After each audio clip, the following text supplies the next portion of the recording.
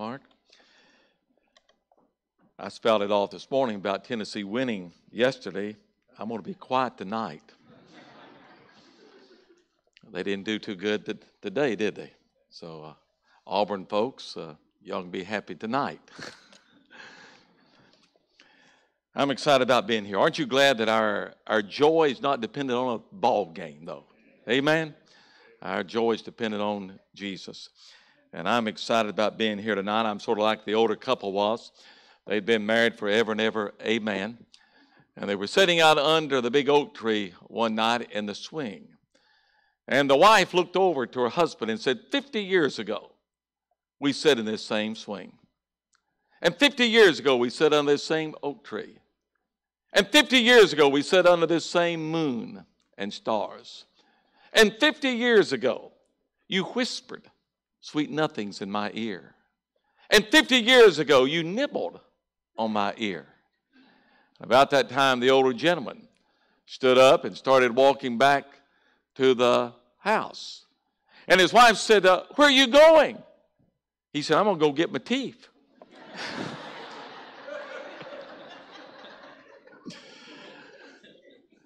Well, he got excited. I hope you're excited. I'm going to ask you to take your Bibles now tonight and open them to 3 different passages of Scripture. And they tie together around one word that you're going to find in each one of these passages. Look first of all in Romans chapter 4, verse 20 and verse 21. Romans chapter 4, verse 20 and verse 21. Now, if you've got your place there, say amen. He, that is Abraham, staggered not at the promise of God through unbelief, but was strong in faith, giving glory to God, and being fully persuaded. Now, underline there in your Bible that word fully. And being fully persuaded that what he had promised, he was able also to perform or to complete. And then look back to Luke chapter 16, verse 30 and verse 31. Here the rich man is down in hell, and he's crying out from hell.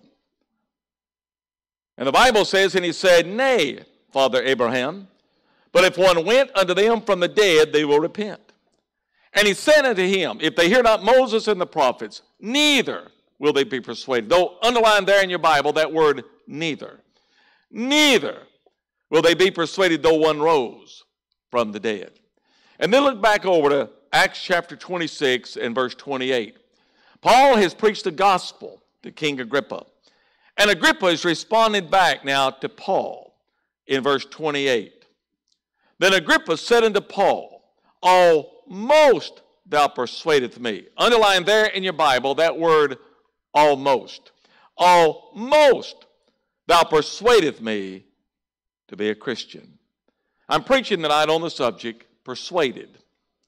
Fully, never, almost. Let's pray together. Father, I do pray now that you not only would bless and anoint the reading of your word, but also that you might bless and anoint the preaching of your word.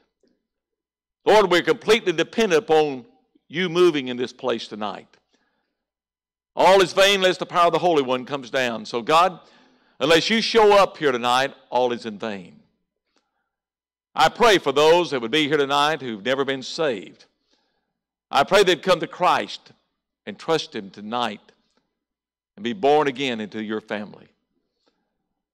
When the invitation's extended in a few moments, may people respond to this altar in obedience to your call. Shut out every voice that would seek our attention. May we only have ears to hear what the Spirit of God has to say. May your perfect will be accomplished. May the name of Jesus be honored.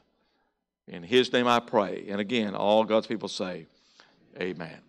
Proverbs 27 verse 1 says, boast not thyself tomorrow, for thou knowest not what a day may bring forth.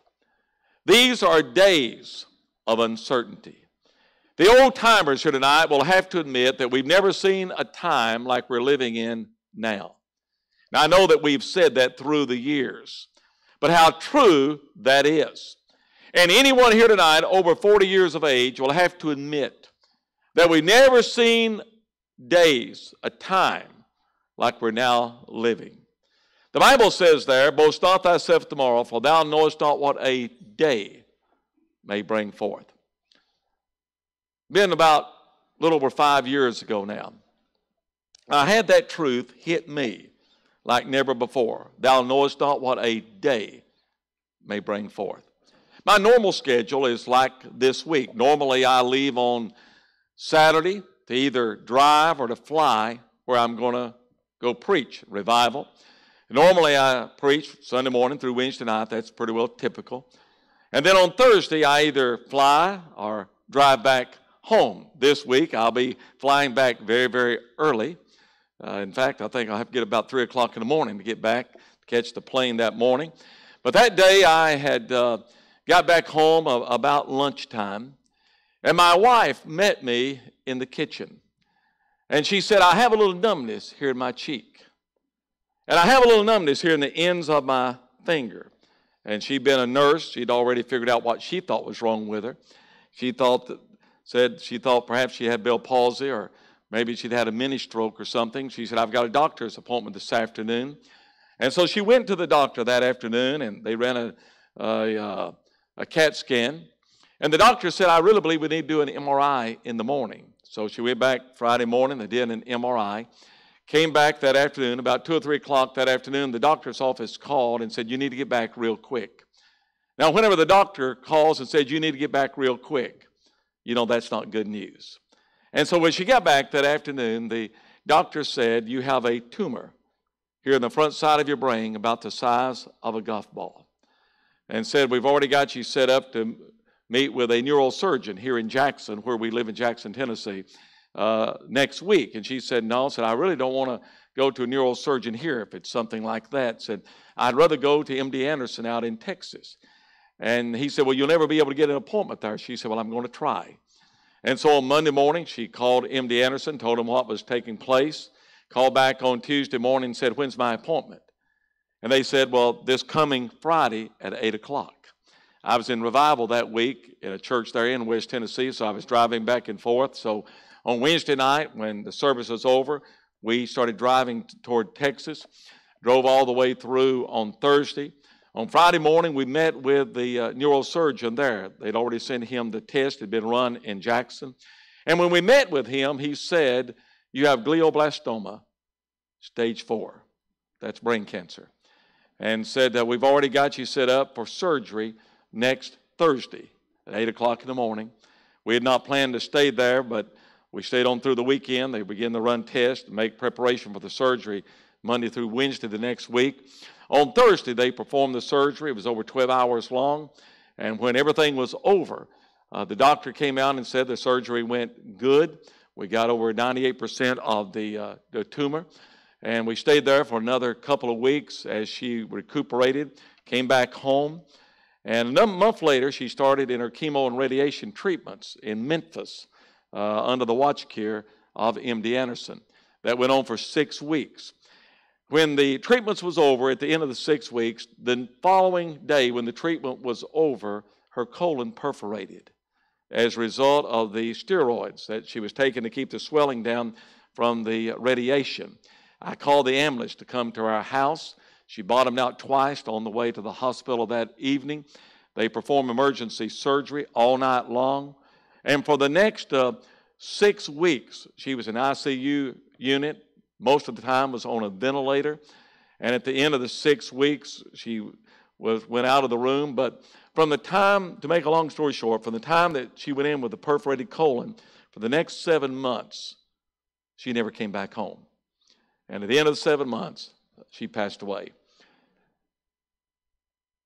That day when I walked in that kitchen, and she said, I have a little numbness here in the ends of my finger, and I have a little numbness here in my cheek, my life completely changed. Thou knowest not what a day may bring forth. Now, if we don't know what one day will bring forth, how do we know what's out there in the future? If you don't know what one day will bring forth, how do you know what's out there in the future? Let me go a little further with that. Not only are these uncertain times personally, but also these are uncertain times for our nation. Our nation's in a mess. And what's taking place in our nation now may well determine whether we're going to survive as a nation. Brother Greg, I was reading some time back where one of the big prophetic writers was writing that God does not care anything about America. And he was making that statement because he said that there's no mention of America in the Bible in prophetic ways. Now, I don't know about all of that, but I do know this much. God loves souls. God loves sinners. God will save anyone who would trust Christ. God will bless any nation that will bless Israel. God will bless any nation that will send missionaries around the world. And I believe that God wants to send revival to America. But also these uncertain times economically. I mean, one day the economy will be up. The next day it seems like it's down. One day you'll have some money in your pocket, and the next day they'll be empty. One day you'll be driving down the road and you'll see the gas prices begin to come down where you think they ought to be. And the next day they shot back up. Some Arab somewhere blew his nose. These are also uncertain times for the family. The very definition of marriage is being redefined by some. The USA Presbyterian Church, also the First Baptist Church in Greenville, South Carolina, and the First Baptist Church in Memphis, Tennessee, 2 years ago said that they are now recognizing same-sex marriage. You don't find that in the Word of God. Now, while I'm in the neighborhood and while I'm driving down the street, let me go on and say this. Marriage is between a man and a woman. I don't care what Obama used to say. I don't care what Clinton said. I don't care what Trump says. I don't care what Supreme Court says. I don't care what Congress says. Two men living together, two women living together is a sin and abomination against holy God. Now, if you don't like that, build a bridge and get over it. But not only are these uncertain times personally, not only is the future uncertain for our nation, for our economy, and for the family. These are uncertain times. But there's some things that we can know that we know that we know. We can know that God's real. We can know that we're saved. We can know that when we die, we're going to go to heaven. I want us to look at that little word, persuade. It literally means to be thoroughly convinced, absolutely assured, to be won over with a powerful message. Aren't you glad that when you were a lost sinner, when you were half a heartbeat from hell, that you heard a man of God stand up with the Word of God, and the Spirit of God made that real to your heart, and you believed, you trusted, you were persuaded, you were thoroughly convinced, and God saved your soul. Amen?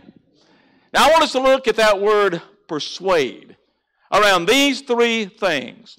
Fully, never, almost. Number one, fully. If you look back there again in Romans chapter 4, Paul goes back thousands of years to Abraham. Abraham, who was 100 years old. His wife, who was 90 years old. Now, I don't want to discourage anybody. But if you're 100 and your wife's 90, that's a pretty good indication you ain't going to have no more babies over at your house. I mean, again, if something like that had happened around my house, I mean, it would have been Elizabeth. This really is the big one. But God told Abraham, you're going to have a son. No one believed God other than Abraham. And the Bible says there in verse 21, and being fully persuaded that what he had promised, he was able also to perform or to complete. Paul said that Abraham staggered not at the promise of God. Abraham, who was fully persuaded that God was going to keep his promise concerning that earthly Isaac, then how much more should we believe God concerning that heavenly Isaac, the Lord Jesus Christ. I mean, if Abraham could believe God without a gospel preacher, how much more should we believe God today? Now, apparently, this word persuade got to bubbling up in the mind, in the heart of Paul. And Paul picks up again with that word over in 2 Timothy 1:12, where he said there, for the which cause I also suffer these things. Nevertheless, I'm not ashamed, for I know whom I have believed, and am persuaded, there it is, that he is able also to keep that which I have committed to him against that day. I love that word, know. For I know. In the Bible, the word know is used in two basic ways. First of all, there's a knowledge that we gain by experience. And then secondly, there's a knowledge that we gain because we know God. Now, there's some things I know by experience. I know that fire burns. I know that snakes are dangerous. I hate snakes. I don't care what kind of snakes they are. I hate snakes. I don't big snake, little snake, green snakes, black snakes, spotted snakes. I hate snakes. I don't care whether it be a live snake or dead snake. I hate snakes. Now, if you like snakes, okay. I hate snakes. I made that statement some time back after the service. There was a lady who came up to me and said, let me show a picture of my pet snake. And so she gave me a picture. And on that picture, she had a great big snake wrapped around her neck. And I looked at her and I said, that's stupid. Now, I know you're not to call somebody stupid, but that's stupid. I hate snakes. Snakes are dangerous. Bee stings hurt. I mean, we know that most men don't know much about women. I mean, there's just some things we know by experience. And then also there's a knowledge that we gain because we know God. When God saved you, He imparted in you a certain knowledge, a certain assurance. Now, I don't know I'm saved by experience, although when God saved me, I did experience God. But I know I'm saved because I know God. This is a knowledge that the world does not know anything about. You say, well, does this make us better than the world? Not necessarily so, but I sure am glad in a world of uncertainty, I know God. For I know whom. Salvation is not in church membership. It's not in water baptism. It's not in the Lord's Supper. It's not in religious activity. Salvation is not in a plan, but a person. And His name is Jesus Christ. For I know whom I have believed. Some time back, I had a person, Brother Greg came up to me and said, you're preaching an easy believism. I said, say what? They said, well, you're preaching an easy believism. I said, you stand up there and you say, if a person will come to Christ, if a person will trust Christ, if a person will believe in Christ, that God will save them. I said, I'm glad you were listening. Because I preach that because that's what the Bible preaches. The Bible says in Acts 16:30 and 31, sirs, what must I do to be saved? And they said, believe on the Lord Jesus Christ, and thou shalt be saved, thine house. John 3:36, he that believeth on the Son hath everlasting life. Romans 10:9 through 11, that if thou shalt confess with thy mouth the Lord Jesus, and believe in thy heart that God is raised from the dead, thou shalt be saved. For with the heart man believeth unto righteousness, and with the mouth confession is made unto salvation. For the Scripture said, whosoever believeth on Him shall not be ashamed. Listen, you can know that you know that you know that you know that you're saved. For I know whom I have believed, and am persuaded. There's that word. That word persuaded, there's a picture of driving a nail through the wall and attaching on the other side. You couldn't talk Paul out of his salvation. You couldn't convince Paul to follow after another gospel or another Christ. He said, I am persuaded that he's able to keep that which I've committed to him against that day. You say, preacher, aren't you afraid that some false teacher may come along and lead you astray? Now look up here. when God saved me as a 13-year-old boy at the Blue Springs Baptist Church in Rutledge, Tennessee, on a Friday morning in a vacation Bible school. When God saved me that morning, He put the Holy Ghost in me. And ever since that morning, whenever I hear a false teacher or a false prophet, there's something that raises up inside of me that says, liar, liar, liar.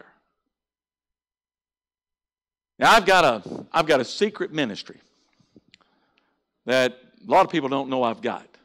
Now, my two preacher boys say, Daddy, you're kooky for doing this. Well, I'm just going to be kooky. I'm just going to keep doing it. I have an elevator ministry. Whenever I get on an elevator, I just start preaching. I've got them. They can't get away. There they are.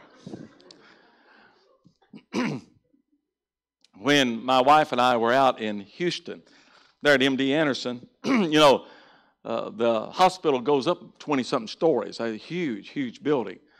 And so we got on a little elevator there one day, and it's a big elevator. I mean, big, huge elevator. And so people just kept coming on and coming on. And finally, the door shut. Big congregation. I had them. And so I was standing in the back of the elevator, and I just started preaching. I said, sure, it's good to be saved. Good to know Jesus. I said, I'm a winner. I can't lose. This elevator goes up, I go up. This elevator goes down, I still go up. I can't lose. It's great to be saved. And there's this little wiry-looking guy standing over here in the corner. He had on a pair of shorts and little wiry legs. I don't know why wiry leg guys wear shorts like that, but little wiry leg type guy. And he was over there in the corner. And he looked back at me and he said, well, I believe I'll come back like a robin. I believe I'll come back like a bluebird. And I looked back at him and I said, you probably will.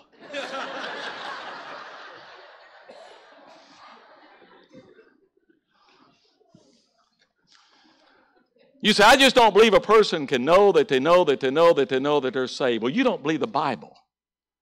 This Bible does not preach or teach a think so, hope so, reckon so salvation. This Bible preaches a know-so, life-changing, heaven-going salvation.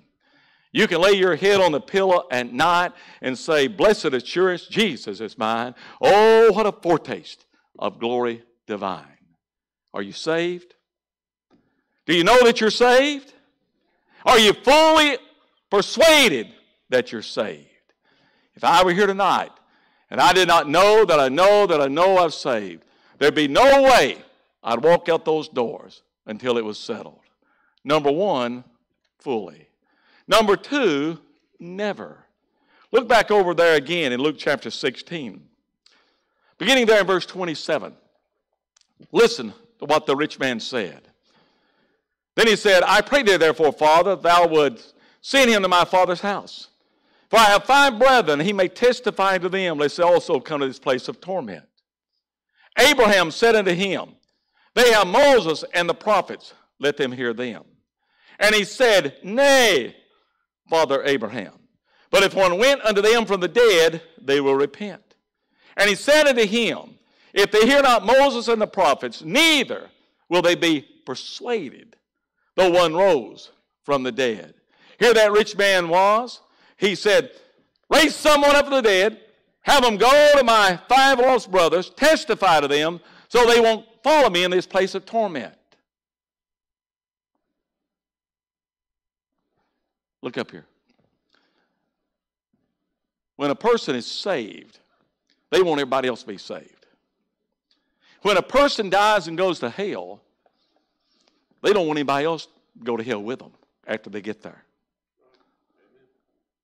He said, raise someone up from the dead, have them go to my 5 lost brothers. Testify to them so they won't come to this place of torment. In essence, God says that's impossible. If they will not believe Moses and the prophets, neither will they be persuaded though one rose from the dead. You know what that means? That means if you won't get saved tonight by the clear, simple preaching I'm doing right now from this book, you wouldn't get saved if God were to perform a miracle. I mean, if you wouldn't get saved by the clear preaching I'm doing right now with this book, God you wouldn't get saved if God were to write your name in the sky. You say, preacher, are you saying there's some people who will never be saved? Yes, there's some people who will never be saved. Not because they could not be saved, but they refuse to be saved. I preach the gospel. I preach that Christ died on that cross. I preach they placed it into that grave. I preach that 3 days later he came out of that grave and he's alive. I preach that God loves you. I preach that God wants you to spend eternity with him in heaven. I preach if you repent of your sin and trust Jesus, that God will save you. I preach the gospel. And the Spirit of God takes that and makes it real to your heart, convinces you that you need to be saved. The choice is now yours. Every man, woman, boy, or girl that's in this building that's saved, no one forced you to be saved. You had to make that choice yourself. If I were here tonight and I sense in any way right now that I wasn't saved, if I sense in any way that the Spirit of God was calling me to be saved, I wouldn't wait for the invitation to be extended. I'd run to this altar now. I'd fall on my face now. I'd cry out now, dear God, in the name of Jesus, I repent of my sin. Jesus, come in my heart and save my soul. Number one, fully. Number two, never. Number three, almost. Look back again over in Acts 26. Paul has preached the gospel to Agrippa. And in verse 26, Paul said, for the king knoweth of these things, for whom also I speak freely. For I am persuaded that none of these things are hidden from him. For this thing was not done in a corner. King Agrippa, believest thou the prophets? I know thou believest. Then Agrippa said unto Paul, almost thou persuadest me to be a Christian. Wouldn't you love to have been there that day? Brother Greg, wouldn't you love to have been there and been just a fly on the wall and heard Paul preach that day? Paul was a powerful preacher. Paul was a powerful persuader because he'd been persuaded himself. Time out. Time out. There ain't nothing like hearing a man preach about being saved who saved himself. There ain't nothing like hearing a man preach about the blood of Jesus, who's had his own sins washed away by the blood of Jesus. Now, I know when I preach, I stomp, I shout, I stutter, I even spit. But I want you to know, I believe every word of it. I know what it is to be saved. I know what it is to be born again. I know what it is to know in my heart that when I die, I'm going to be with God in heaven. Listen, it's real to this old boy tonight. Paul preached the gospel to Agrippa. And you can almost see Agrippa as his hands begin to tremble. And his heart begins to melt. And his chin begins to quiver. And he reaches out his hand to take Paul by the hand. And then he jerks it back. And begins to think, if I become a Christian, I'm going to lose my position politically. And he looks back to Paul. In essence, he says, Paul, you know, you're pretty good at what you do. And almost you persuade me to be a Christian. Let me give you 3 results very quickly of being almost persuaded. Number 1, to be almost persuaded is to be lost altogether. Some of you, one day you're going to stand before God. You're going to say, Lord, I joined the church. That's almost, but not enough. Lord, I got baptized. That's almost, but not enough. Lord, I tried to treat people right. That's almost, but not enough. To be almost persuaded is to be lost altogether. Secondly, to be almost persuaded hinders other people. I mean, what would have happened if Agrippa were to be saved? Could it have been that Felix would have been saved, Festus would have been saved, Bernice would have been saved? Could it have been the whole nation would have been moved toward Christ? Mama, what about that little girl that's following your footsteps. That little girl that loves mama. She thinks mama is the greatest thing in the world. Where are you leading her? Daddy? What about that little boy that's following daddy's footsteps? He wants to be like daddy when he grows up. Where are you taking him? But then the most tragic thing is this. Agrippa died and went to hell himself. I don't read any place in the Bible where Agrippa ever got saved. Do you? I don't read any place where Agrippa ever called on the Lord and trusted Jesus to save him. And you know the most tragic thing is this.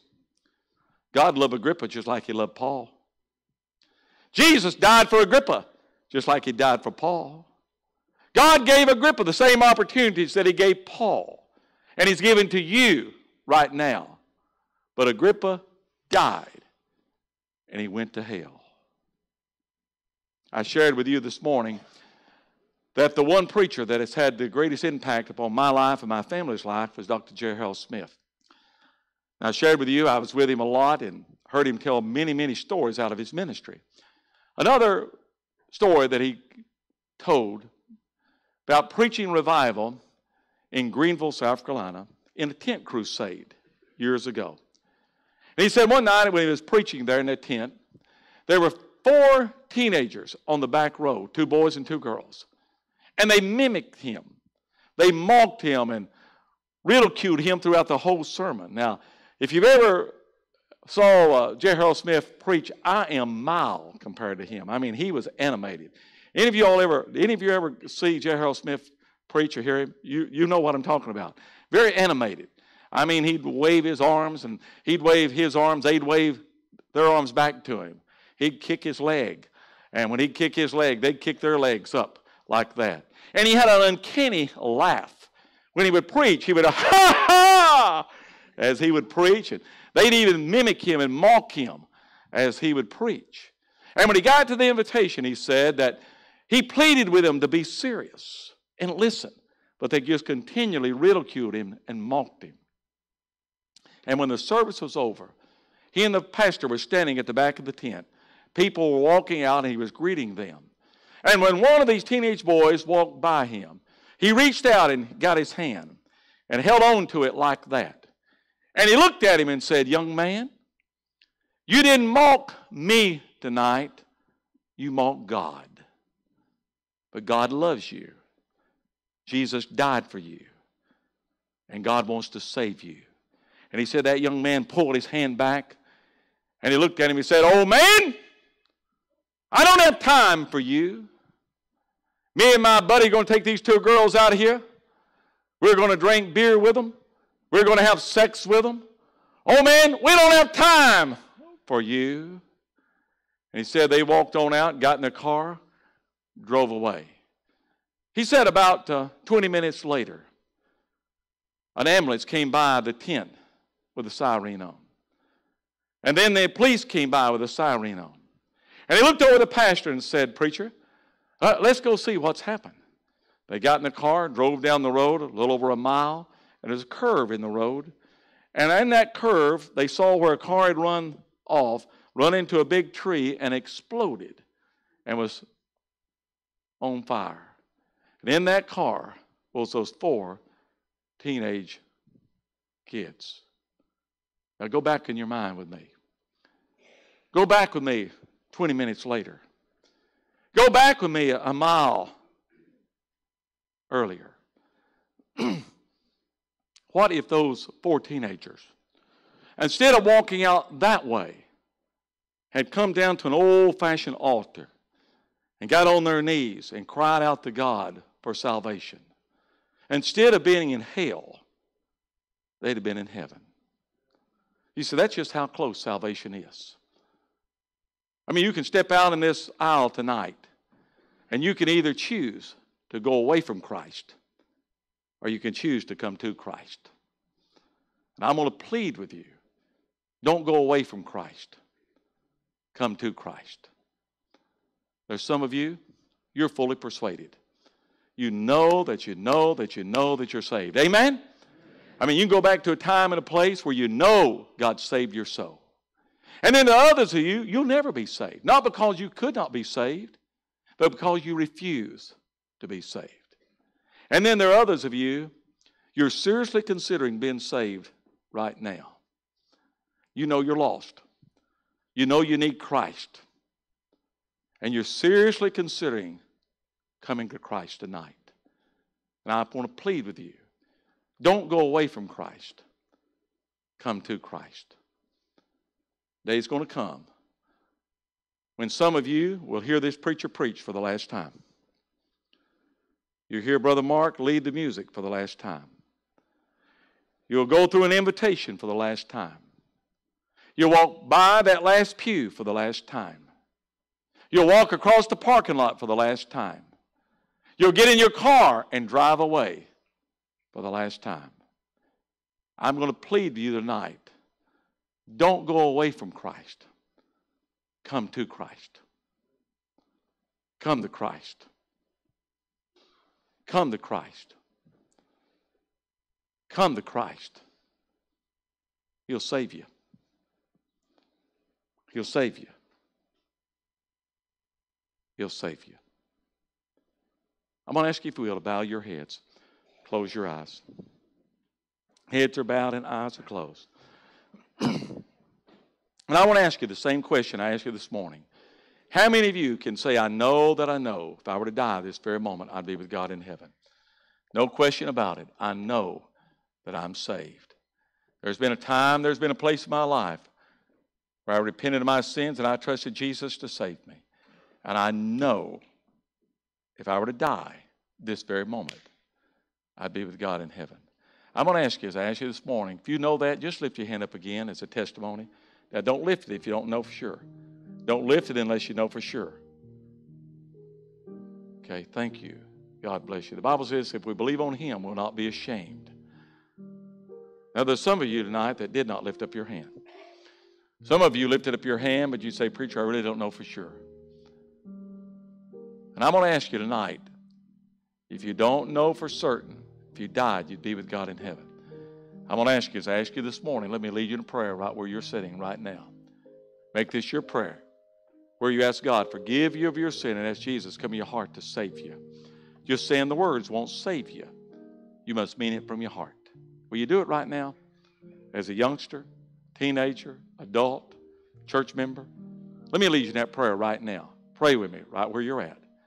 In the balcony, here on the floor, whoever you are, get it settled right now. Pray with me. Dear God, I know you love me. I know Jesus died for me on the cross. I know He came out of that grave and He's alive. But God, I've sinned against you and I'm lost. And I cannot save myself. God, forgive me of all my sin. Jesus, come in my heart right now and save my soul. Thank you, Jesus, for saving me. I'm going to live for you the rest of my life. Now, I'm going to ask every one of you that asked Jesus to save you the best you knew how just then. I'm going to ask you, if you will, just look up here at me. Just open your eyes, look up at me. I'm not going to come to you. I'm not going to embarrass you. But if you ask Jesus to save you just then, the best you knew how, just look up here at me, just for a moment. You look up here at me. Sweetheart, did you pray that prayer? Did you pray that prayer? Okay. Okay. Anyone over here? Anyone in the balcony? Did you pray that prayer? Anyone? Now here's the invitation. If you're here tonight and you trusted Christ, you ask Him to save you. We're going to stand. We're going to begin to sing. Pastor's going to be standing at the front. Now I'm going to encourage you. You come and take him by the hand and say, Brother Greg, tonight I trusted Christ. He's going to pray with you, share some things that's going to help you. Or you may be here and you say, I just don't know for certain. Listen, don't leave here tonight with any doubt. The Bible says, these things have I written unto you that believe on the name of the Son of God, that you may know that you have eternal life. God wants you to have the assurance. Don't leave here tonight with any doubt. Get it settled. Or you may be here tonight and God stirred in your heart as a Christian. There's some things you need to get right with God about. Listen, this altar is going to be open for you to come. You make your way here. Will you do it? Now, if you're here tonight and you don't know Christ, get it settled. You be the first one to step out. Let's stand. Let's begin to sing. Pastor's going to be here at the front.